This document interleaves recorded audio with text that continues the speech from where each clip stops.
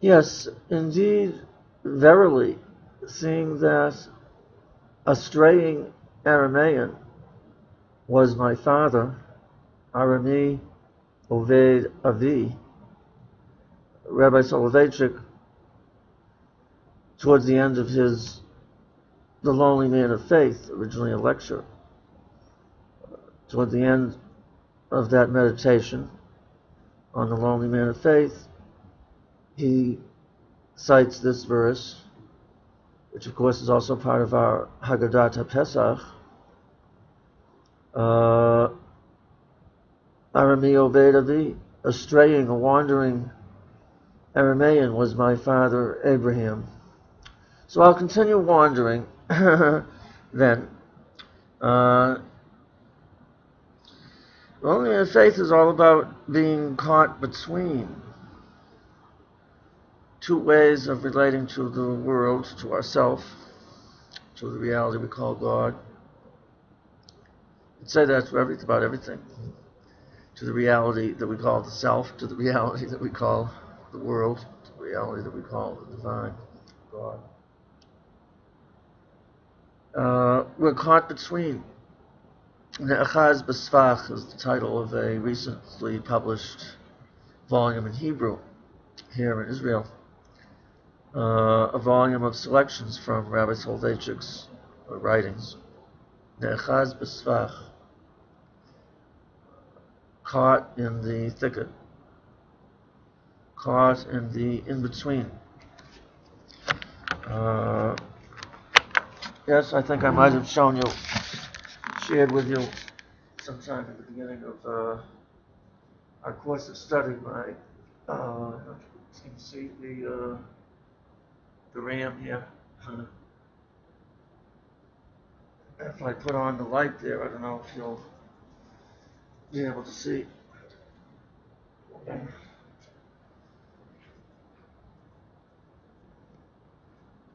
Here's the ram. Yes.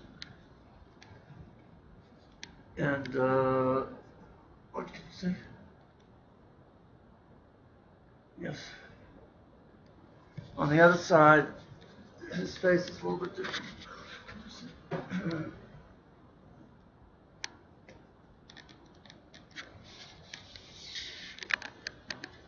Caught in the between.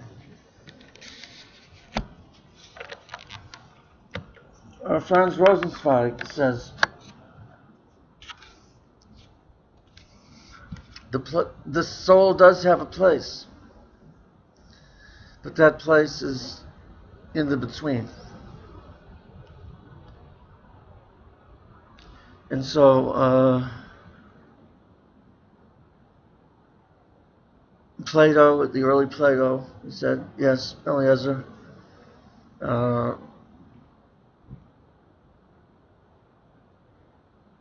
poets, artists are suspect because the emotions, intuition, according to the early Plato, the younger Plato, is not a reliable source basis for knowing, figuring out what's really out there. What's really out there, ontology. Of course, then there's the question of epistemology. How do we know what's out there? Do we know it by intuition, by emotion, by the rational, by reason, the intellect? Do we know it through nature? Do we know it through intellectual study? Do we know it through community? Do we know it through solitude? And then, of course, there's axiology. What is our evaluation of whatever it is that we think is out there? And however we come to know or think what's out there, what's our evaluation of it? Axiology. Is it good? Is it bad? Beautiful? Ugly? Is it sound? Is it unsound?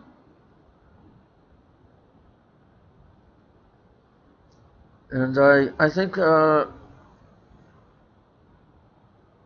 much of what you've been sharing, dear Eliezer, in interaction with what I've been sharing, much if not most, I'm in agreement with you as I understand you, as you understand me. We're just in process, all of us here. I think I agree. Very often what perhaps we have some difference about is, as you sometimes say, the epistemology, but I think very often it's more, perhaps more often, it's the axiology. This happens in the conversation between Andre and Wally. Andre is often saying, well, yes, Wally, I agree. Only then there's a question of what to do with what we agree. Not only the epistemological question, how do we know? So, for example, yes, I agree that the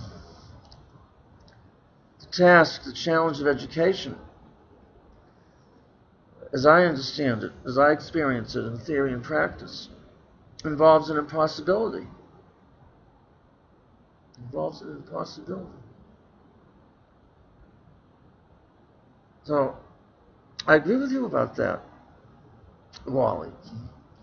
Eliezer, I agree with you. Only, what's wrong with that? I mean, should education strive? I mean, would that be education? As you yourself said, to the prefix E, X, to take one out, to lead one out, to invite one, to usher one out. Lech lecha, depart, say, Tzadi Aleph. Say me'itz tagninu shulcha. Midrashic expression has it. To Abraham, actually, Dafka. Leave, take leave, depart from your astrologizing, attributing influence from the stars, from the constellations on our lives. The universe, the constellations aren't there for us. It's not about us. They're not burning, they're not glowing, they're not shining for us, as the Israeli poet Don Puggies, a professor of medieval Jewish Hebrew poetry, puts it in one of his poems that starts with that phrase from the Midrashic opinions, the Midrashic imaginations. I say in the plural because the Midrash says, there isn't, the Talmud says, Judaism says. It's not monolithic, there's many voices. So, take leave of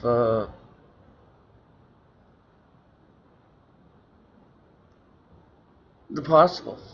I mean, what education is about, going out from, is about, and yes, it's basically impossible. But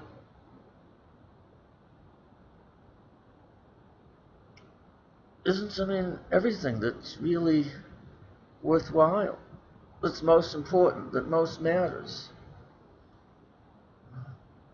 rather impossible? One can never get it right. Relationships of all kinds, never really get it right. Just work at it. And there are partial victories, achievements. We lose and we find and we search, and what we search for evades us. We evade it.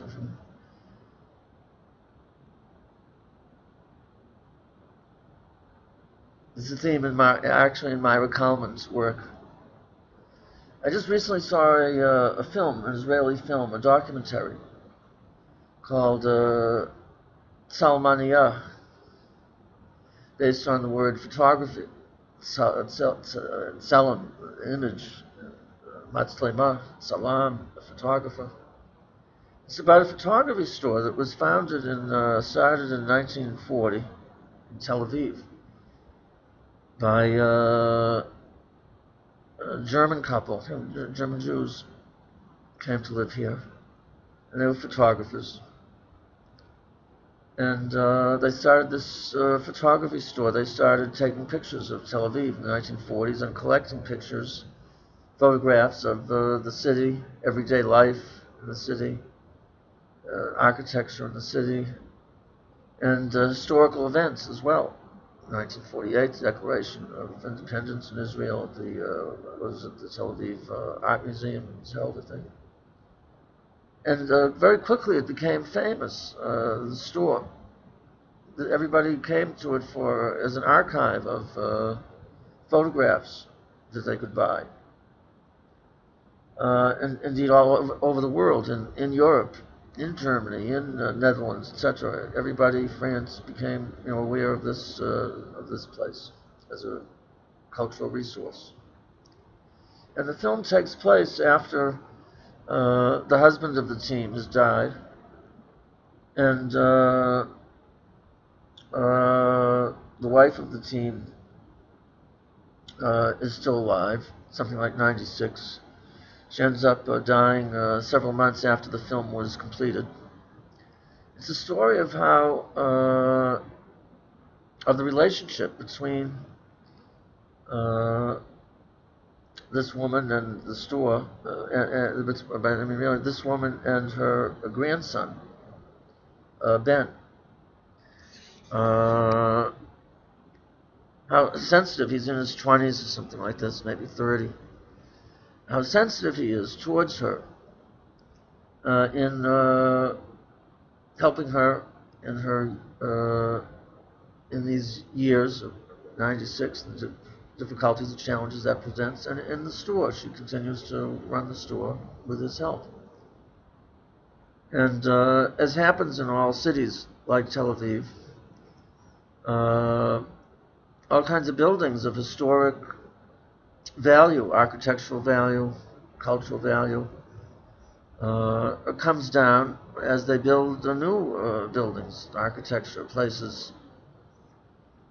And so they petitioned the city, whatever committee was involved, that in the new, whatever it was, apartment building or a mixture of apartments and stores that was going to be built on that place, in that location, that there should be set aside in that same place about the same size place for that store, for that shop, because it really was a historic, cultural site. And they succeed. At a certain point, they get a notice that they have to leave the store in 3 months. It takes about 2 years for the building to be completed. And we see the building completed, and we see Ben helping his grandmother to decide where she wants her kind of place, where she's going to sit in the store and work in the store. He says, well, the counter is going to be here for the customers, and you could sit over here, or your place could be over there, your workplace, corner. And it's a story about this relationship. And she has a wonderful chokhmat chayim, wisdom about life. She doesn't beautify reality. She goes with it as it is. At a certain point, she says, oh, it's going to be difficult, the transition. There's a lot of work here to move the store, take everything down, store it, and then re-establish it in its new place, in the new building, the new building complex. And he says, do you have the strength? And she says, no, I don't have the strength. Ein li koach. He says, yesh lach koach? She says, ein li koach. And he says, oh, so you mean I'm going to have to do this myself then? You're not going to help me? She says, no, I'm going to help you. And he says, but I thought you said that you have no strength. And she says, bli koach.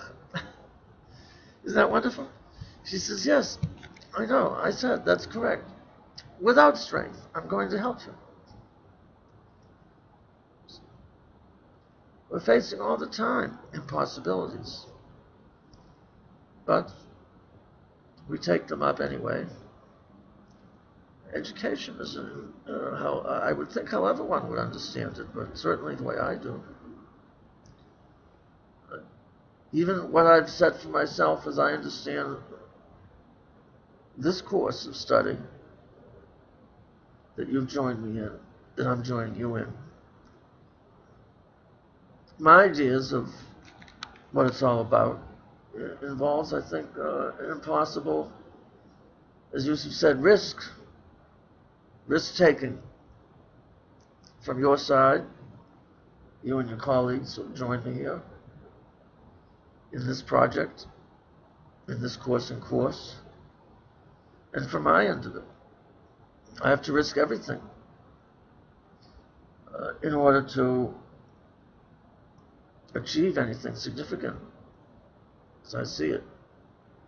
And I've suggested that's my model, my understanding. Van Gogh also has to risk everything to paint what he must paint. If he doesn't sell any paintings, he doesn't sell any paintings. And that's not his goal, isn't to sell paintings. I mean, he has to eat. And it would be nice on some level. But Theo makes sure that he is able to eat, pay the rent, whatever, has his materials to do his work.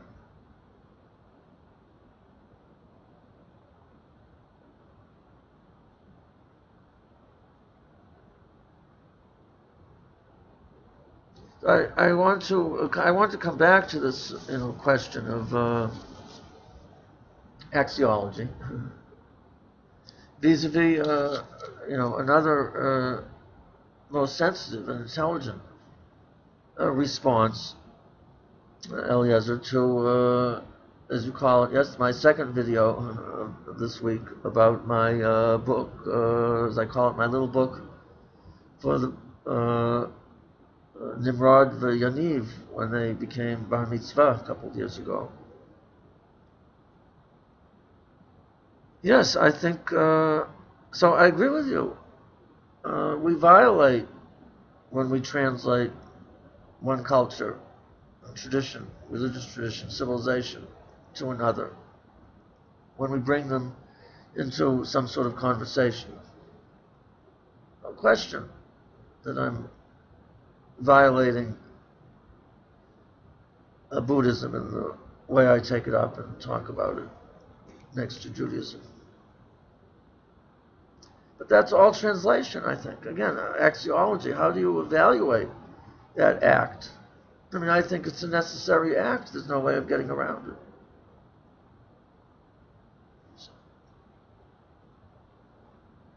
Now, I agree with you also that there's a lot that is different.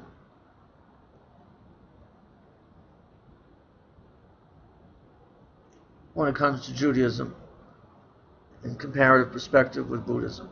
Of course, again, one of the difficulties here is that neither of these, Buddhism or Judaism, are monolithic. Judaism, again, according to whom? According to what perspective? What stream within Judaism? What direction or directions or combination thereof? Oh, combination. Bringing into conversation. The between. We're back to the between. I am anyway. And you see, again, I think, I'm not sure what you mean by deconstruction. But Myra Kalman also is drawing from diverse sources. Her aesthetic relative to small things, like Ludwig Wittgenstein's architecture, as an architect when he built the house for his sister. The radiator, the small details, the door handles, the door hinges, She finds great beauty in all these simple things. So this is a theme that repeats throughout the book. I'm not sure how Jewish, I mean, again, I would say, who's Judaism? I share with people a whole course of study on, I call it art and the Jewish experience, or in Jewish experience.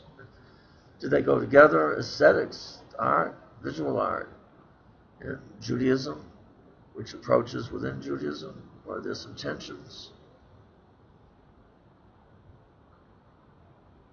There's a real eclectic, but also a cultural eclectic tradition. I mean, she's drawing from Western translations, notions. Here I don't just mean translation, of course, from one language to another, from Sanskrit or Chinese or Japanese Buddhism into English. I mean, but I mean culturally, civilizations to translate from Greek to Jewish, rabbinic. As Emmanuel Levinas goes back and forth between those, seeing differences and challenges, as well as something one can converse back and forth, concerning which one can converse in common. And that each has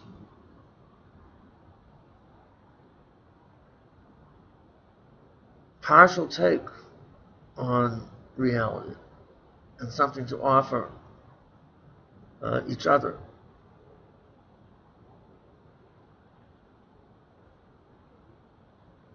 I'm just spelling out these betweens, the plurality, the plural that we draw from all cultures, all traditions, have not been insular. As I mentioned in the first this video that I called, I don't know, what is it, all over the place. Whether it's Shaul Lieberman or Daniel Boyarin or others, the notion that the evidence that we wouldn't have Talmud without the drawing upon certain classical Greek theories and practices of intellectual discourse, exploration, like teacherism, studentism. We wouldn't have Jewish mysticism without drawing upon Gnosticism, without drawing upon Sufism, yes, Islamic mysticism, perhaps some other sources. Certain biblical themes, narrative and legal directions, are heavily drawn from other ancient Near Eastern cultures, especially Mesopotamia. Hebrew is a Canaanite language, essentially. Often the interaction is one of divergence, of disagreements, of radical departure, and innovation relative to whatever surrounding culture,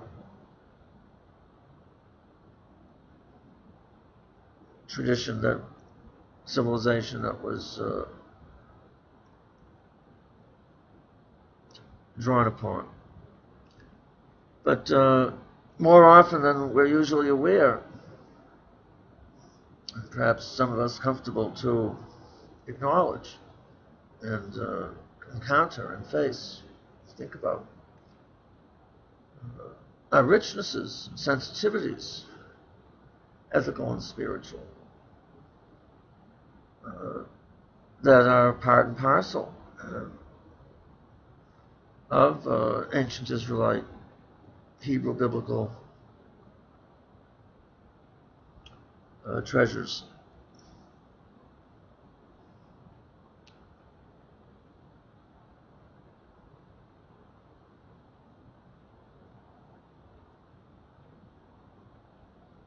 Kol hadrachim b'chezkat sakana is a wonderful phrase, teaching in the Talmud. All ways are, all roads, kol hadrachim b'chezkat sakana, all roads are fraught with danger. Not to translate, so we don't violate.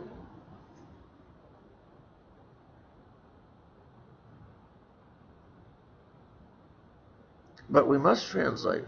And we do, necessarily, as Rosenzweig, that passage I shared with you, by Rosenzweig. We are always adding ourselves to make sense of anything.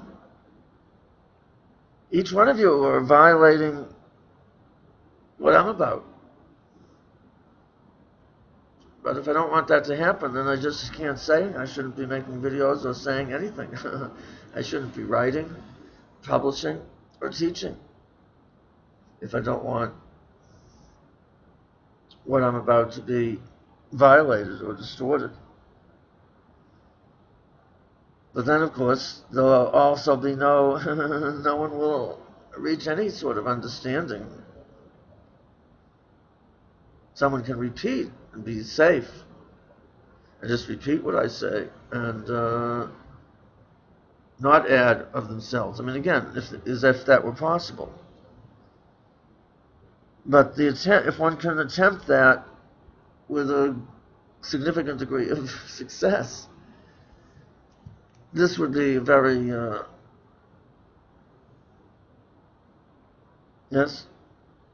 questionable success. Because what you would have, I mean, Harold Bloom at the English Literature, Comparative Literature Department at Yale calls it, there's a difference between repetition and interpretation. I mean, if we enter into interpretation, we enter into distortion. We enter into what he calls misreading.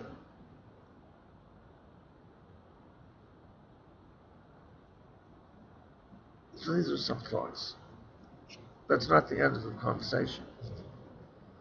Continue.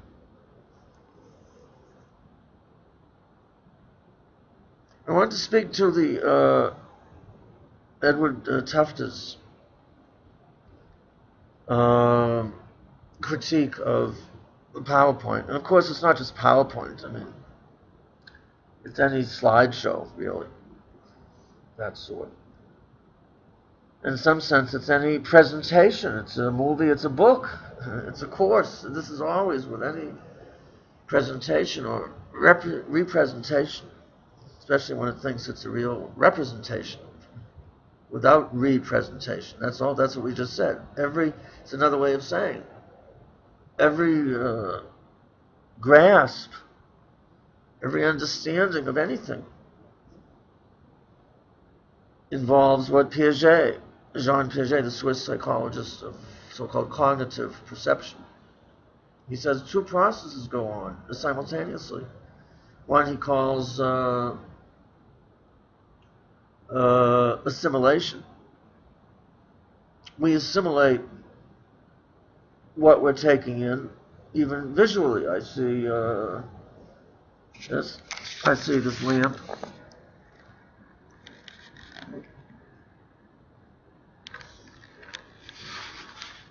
Well, I already am familiar with it, the lamp, yes. But even if I was seeing it for the first time, yes, or this chair. I don't know if you can see. Can you see this chair?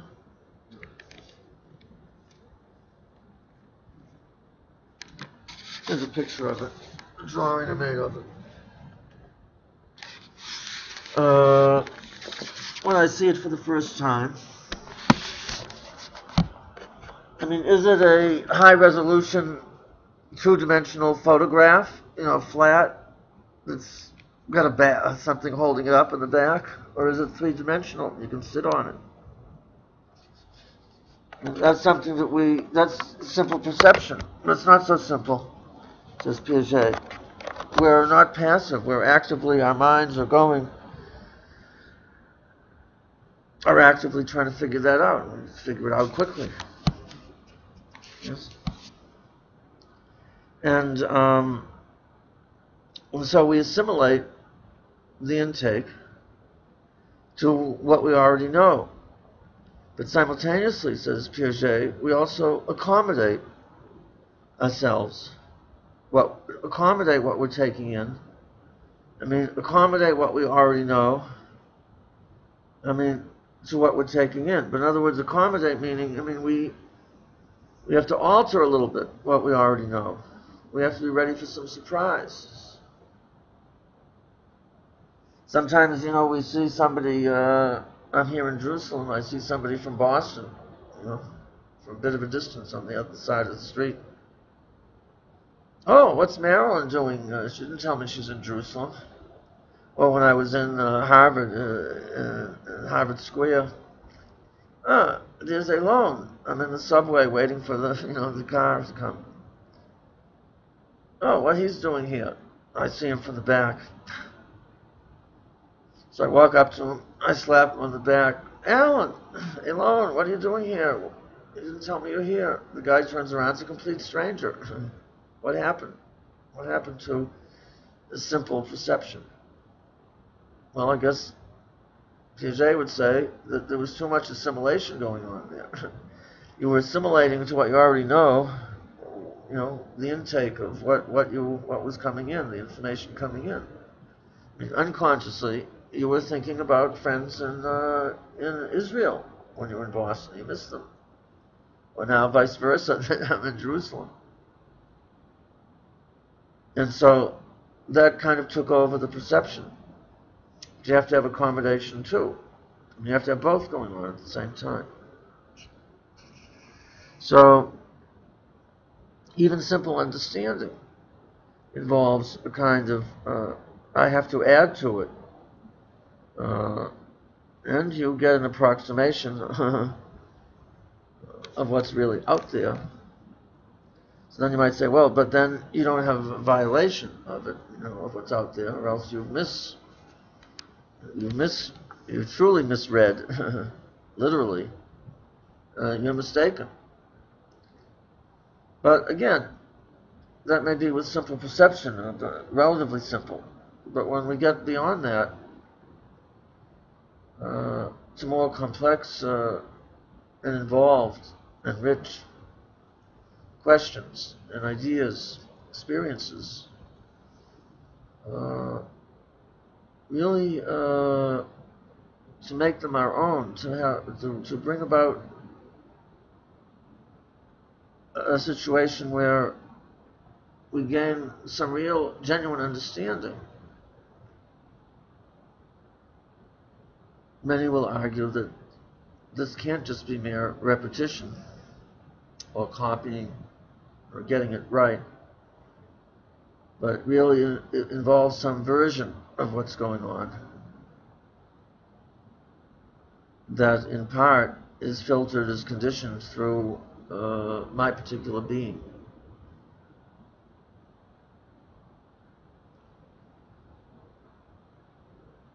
Any slideshow, whether it be PowerPoint or whatever, Tufter argues, involves passivity. It tends to involve passivity. It tends to involve oversimplification,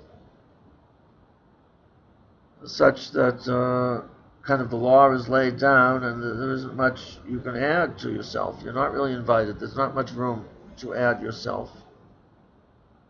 It's rather totalitarian and dictatorial. But Tufte himself says, well, people are going to use this, so we have to see, are there ways to militate against, to work against these tendencies. And so Susan and others who have been raising these questions and been engaging sensitively this question of PowerPoint or slideshows. Yes, there's a role for that, for sure. As I say, it's the same with a book or with a course of study or with a movie, whatever. But the question is, can we recognize or recognize that there are ways to write books and share with others in a course of study or via a slideshow or a movie where the reader, the student, or the viewer, the beholder, is not left as a passive onlooker.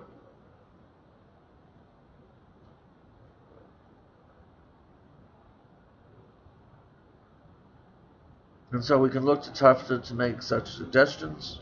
You can do a search engine online, and we can find critiques along the lines of Tufte's critique. But then, in the light of that, suggestions of how, yes, what can you do with a slideshow, which draws people's active participation into the process. And then there are various suggestions. We can figure those out. I mean, we can figure them out ourselves, really. It's not that complicated. But, I mean, one of them would be not having just everything up there or right here with me in the video, but how to represent, as I say, representation is not just representation. It's not just making exactly the thing present as it always is and will be, but it's to represent, which involves some change. Some point of view is always going to be involved. And then how can I evaluate that? What can I do with it? What's the role of my adding my point of view? But again, in an interactive way, in a relational way, such that I'm not just going to end up with the same point of view, my point of view plus my point of view plus my point of view, I plus I plus I, rather than I and thou, I and you. So there I am again in between. I don't want to just be jello, have my mind be jello, have just a blank slate or something. I mean, even if that were totally possible, right? We would say it isn't. Or should I have to assert what I know, and I also have to sacrifice what I know at the same time in order to truly reach some, I think, understanding of significance and of value to me and to others. Jerome Bruner, the educational psychologist, my favorite of his books is a little volume called Essays for the Left Hand. Jerome Bruner has a phrase that I love very much: going beyond the information given. I've jotted down a bunch of thoughts of what I've wanted to share with you. You can see it here in my very clear handwriting. You say, going beyond, yes? Going beyond the info given. And you can recognize, perhaps, that I've been trying that with varying degrees of achievement since the get-go in our course of study, since the silent teachers, right, where I didn't say anything, or at least not verbally. I mean, in other words, with voice. I would write it down on the blackboard or whatever. But mostly show objects. Show rather than say. Show rather than say. Show rather than tell. Never say show and tell. And the way show and tell is tell through showing, not through talking. And so whether it's from that or whether it's a think sheet for small group work, or really anything, is going beyond, is an attempt to go beyond the information given. In other words, I don't like to hear the word, this does not resonate for me. It doesn't speak to me. Information. But if we change it, going beyond the ideas, the idea experiences, as I call it, with a dash, one word, kind of making it one word. Idea experiences. How to give a little bit of what it is one wants to share, from which others can develop more. And some of the more will be what you have in mind, and some of it won't be. They'll take it even in other directions you didn't anticipate. This is good. One of the criterion out of many criteria for good art, according to some, is that there's some sort of in-between interaction between control and serendipity. That whether you're working with watercolor or whatever the medium, you want it to reflect control, but also serendipity, letting things happen with the water, letting things happen with the water, or whatever, and the color, watercolor. I don't know, what would be some examples that hopefully would be right around me here from my own work or the work of my students. But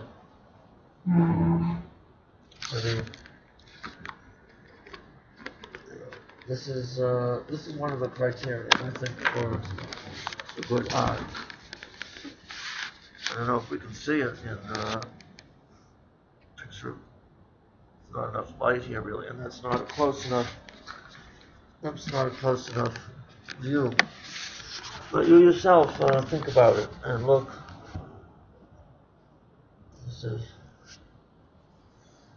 Here's a picture I drew at Kibbutz Magan Michael recently.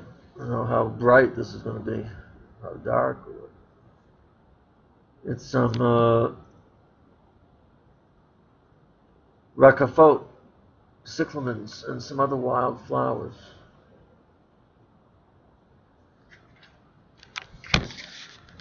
And we can see control,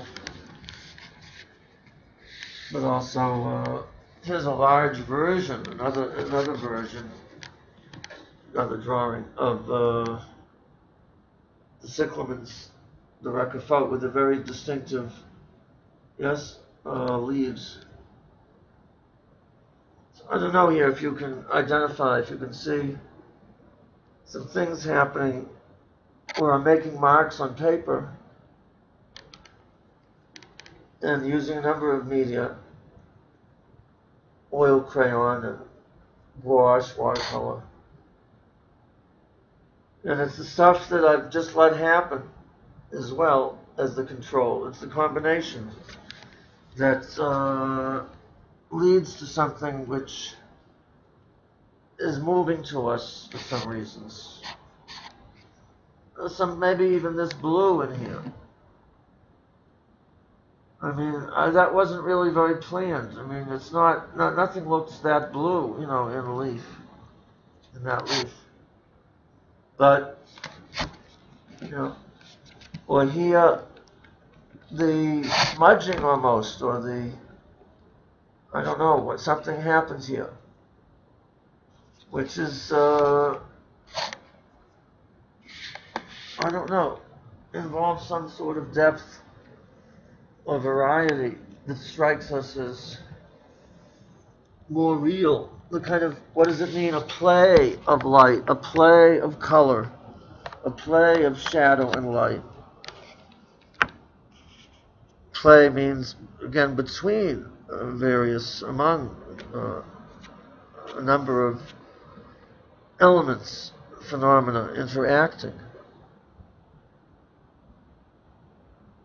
So there's the between again.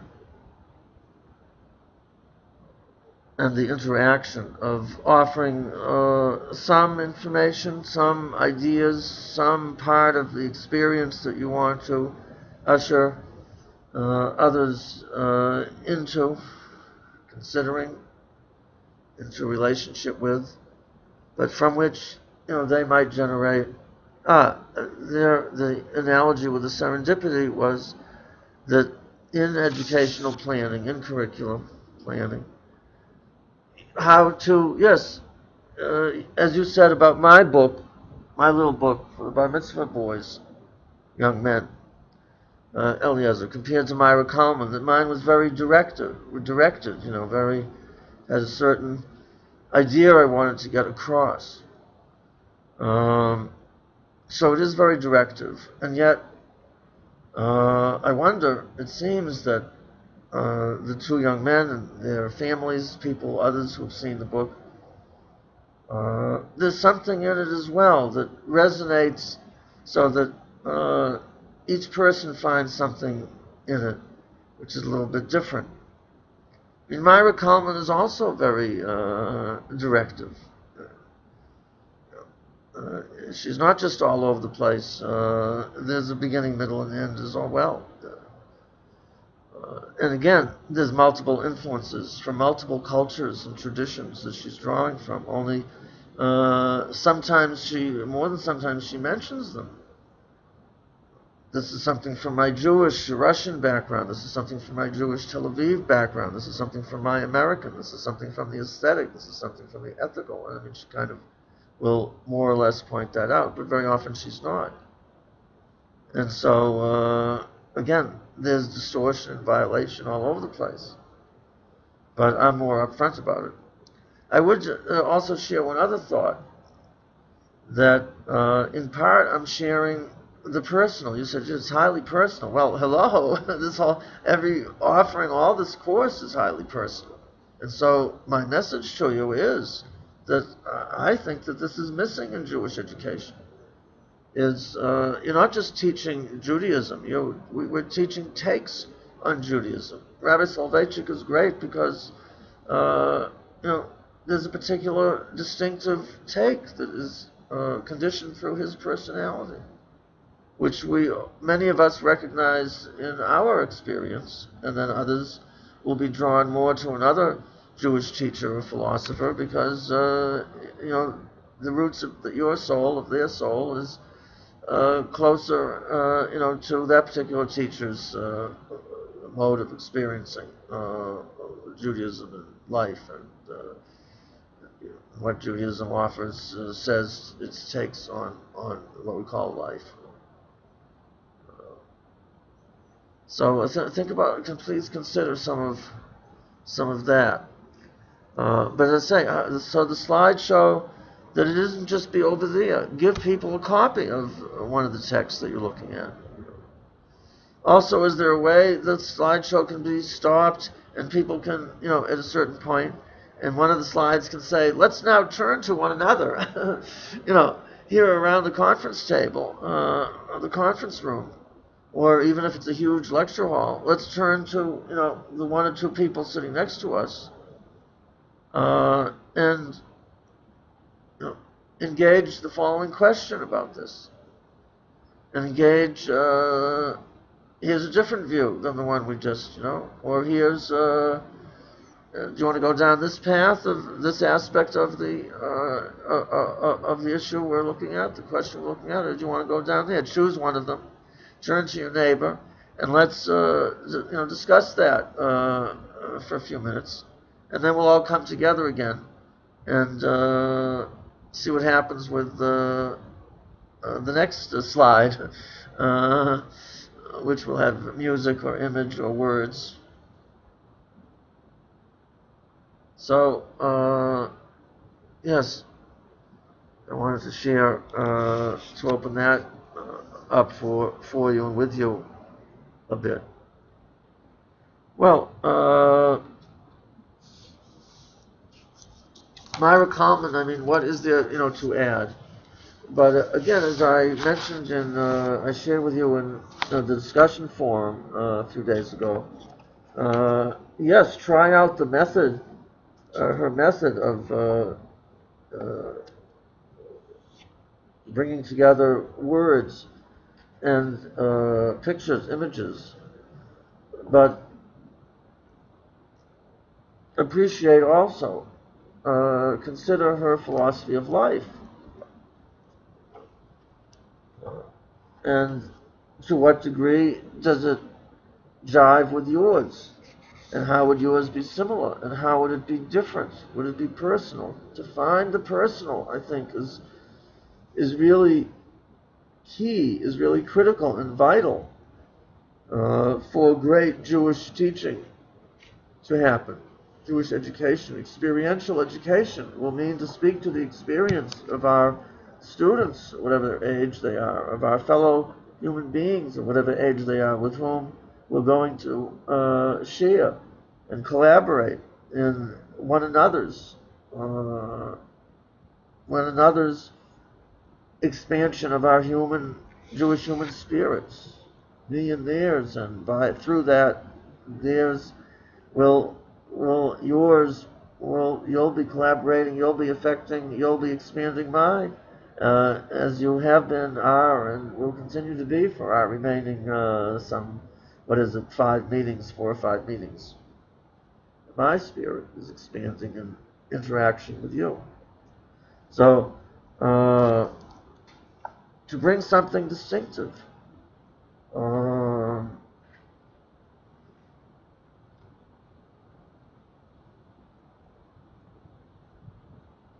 to bring, yes, to offer a translation, a translation, a take on what Judaism has to offer. That isn't a bunch of nonsense. What nonsense are you teaching are you telling your students? But that can resonate as true to us. So, I mean, mainly this is going to come from me, as I say, with the model of Van Gogh or whatever, because, I mean, I have to, it's burning within me, like Jeremiah, what I know, what I think I know, the truths that have moved me tremendously and that I want to share with others. But also, I have in mind who the others are. And, today, young people in the secular, though they go with their parents, they celebrate the holidays as part of Israeli secular, but they're not just secular. They go to a conservative and Masorti regularly. They're going to be in synagogue for all the holidays, and the holidays are in their home. The Friday night Shabbat table and all of this. But they're also modern secularists in some significant ways. And they hear there are other religious traditions. And there's Buddhism, and there's differences. There's some strong differences with some certain approaches within Judaism. But with certain approaches within Judaism, I think there's some similarities too. And this is not something to be, anathema to us, according to some approaches to Judaism, such as the Rav Kook's Avraham I. Chaviv Adam Shenivra B'Tselem. Precious, beloved, are all human beings created in the divine image. And the Rav Kook says, in order for you really be able to fulfill that, you've got to study also different cultures and even religions, and don't think any religion outside of Judaism is somehow, so we know about that. I put Shakespeare next to Bible very often. I mean, to me, again, I'm in the in-between. But again, whether it was the mystics or Maimonides, everyone was drawing from cultures and civilizations and religions that were philosophies that were next to them, that were, that were what was happening in their time and place. And it didn't just mean agreement or adoption, but there was a kind of adaptation which went on. But I think educationally also, in other words, psychologically as it were, I mean, when we do think about who, to some degree we do, who is the student, then I think that if Shakespeare and if Buddhism, even if it's only vaguely so, if it's valued by the persons with whom we are entering into collaboration in their continuing development, then to the degree that major directions in Jewish religious civilization, tradition, theory, and practice are not valued, are not appreciated, if you can put it next to something that is, then very often this can open up for people. Say, oh, I mean, these are similar questions that Judaism thinks about too. So maybe I can hear that voice. Maybe I can identify and search and research and learn more about concerning in relation to. So, and so the Myra Kalman is wonderful. Sometimes when I imagine my own death, she writes, I believe I'll be reunited with my loved ones. We are all floating around in a fluffy sky. And she shows it above a donuts store. I get a delicious, cozy feeling thinking about how, yes, after I die, I'll be reunited with my loved ones. But then I remember that even my loved ones are sometimes very irritating and even infuriating. So what is that about? And what would we do all day forever? I mean, she's doing it by raising these questions and by humor. But she's very didactic. She's very clear that, I mean, this is really rather ludicrous, an idea that we're going to be visiting, that we're going to be reunited with our loved ones after we die. Complicated, the whole question of Sherit Tanefesh, what remains after life of my Steve consciousness or something. There are different views within Judaisms.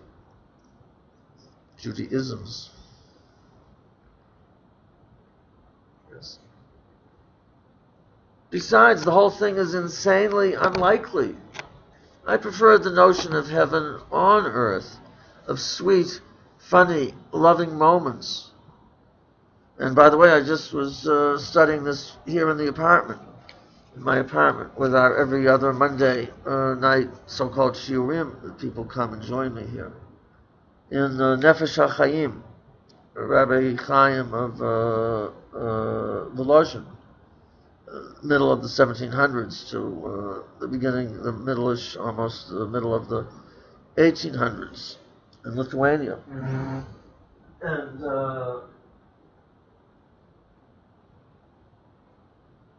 And here's the Nefesh HaChaim.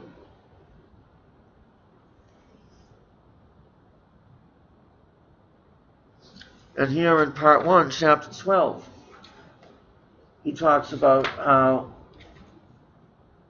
the world to come, Olam Haba, is actually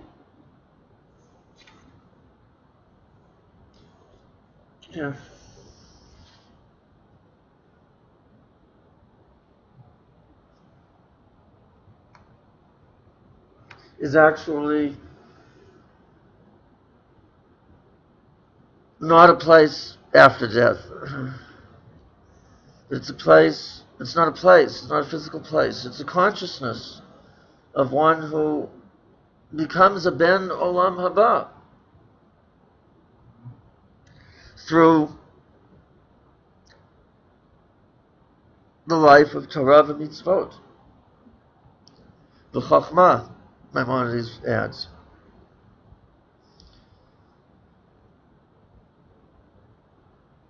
Living that life, that kind of life, one develops a certain consciousness. How does Herman Melville put it? You've talked about that, Eliezer, with sensitivity and intelligence.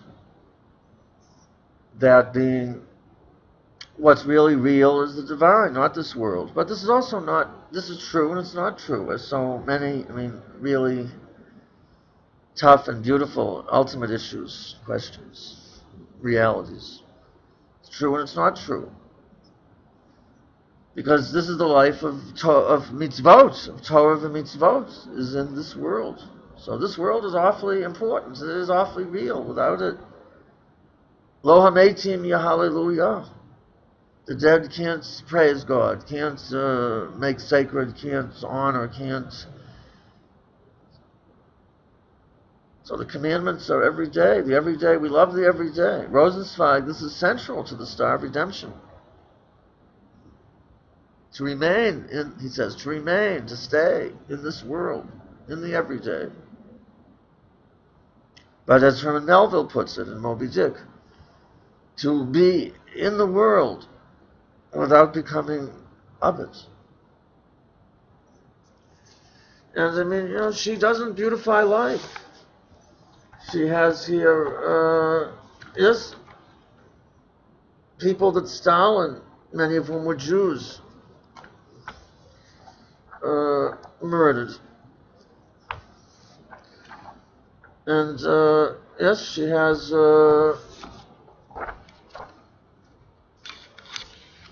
my sister and I go to Israel during the short, furious, the world is doomed war for a wedding, because you cannot postpone weddings in dark times, especially in dark times.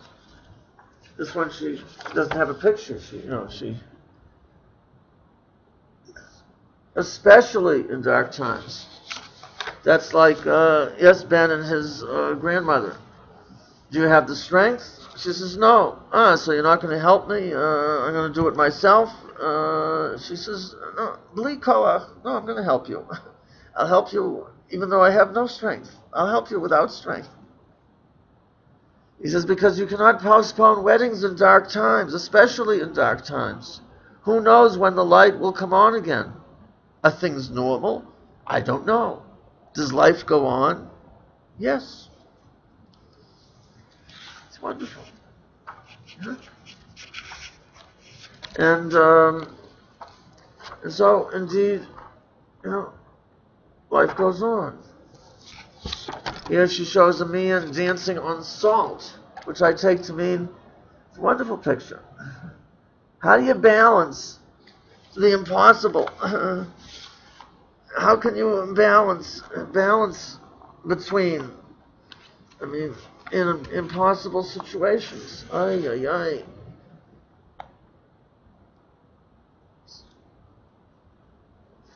Then,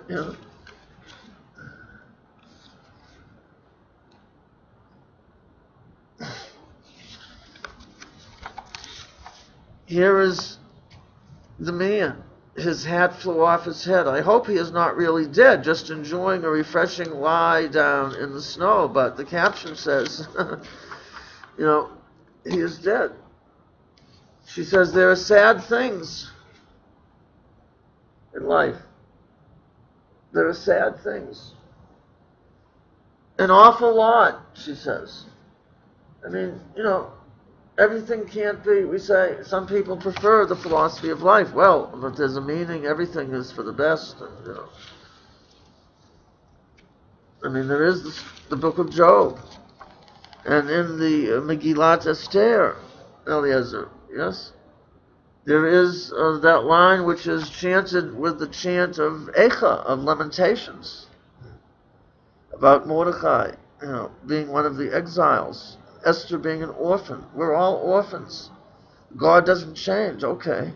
But we're not God, we're humans. And our situation can at times be difficult, even horrific. How not to lose our heads? Yes, we mustn't lose our head. We say we mustn't. We have to help one another as best we can.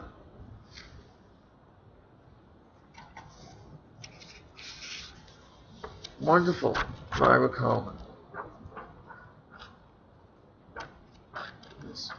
And how, remember we already shared she calls it courage, flowers. This is a painting of a photo taken in London in 1940. It's a library that was bombed in the Blitz. Remember, we looked at that already. And how after the bombing, people immediately come back in the wreckage to the books. Does that make sense? That's impossible. The bombing could then continue, again. But, here, she says, this one. Precarious. Impossible. Very often, our situation. I am at a loss for words. Everything was not said. Things are bittersweet. Bitter. Sweet. What is this faint vision? This fleeting memory? The furniture is so fragile, and the dust floats so slowly in the sunlight. So sunny and so precarious.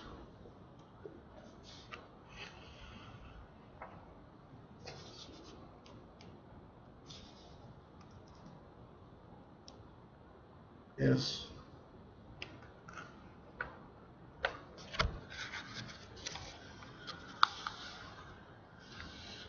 And then she has the metaphor of dancers.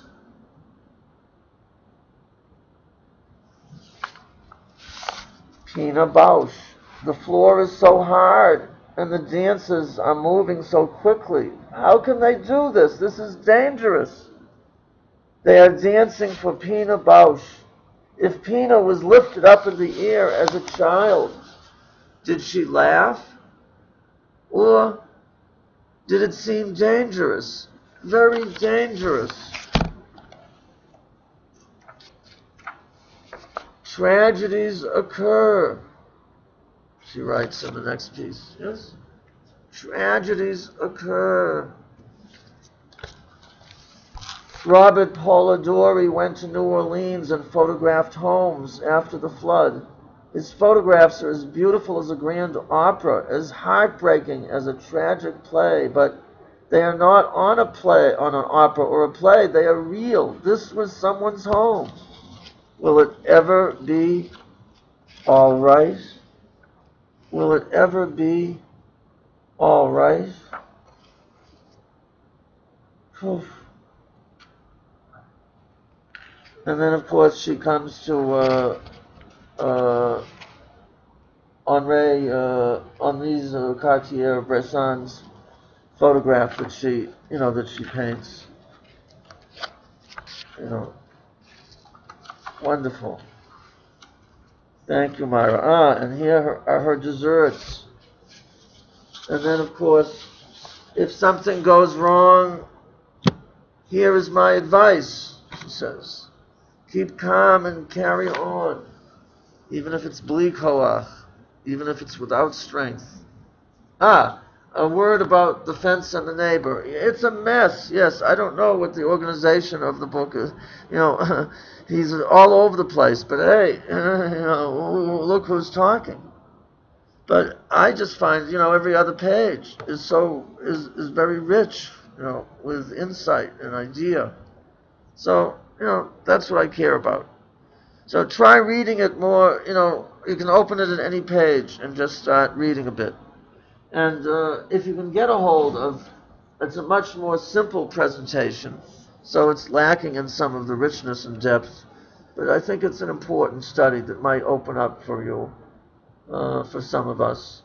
Levinas's Jewish Thought, Between Jerusalem and Athens. Again, the between.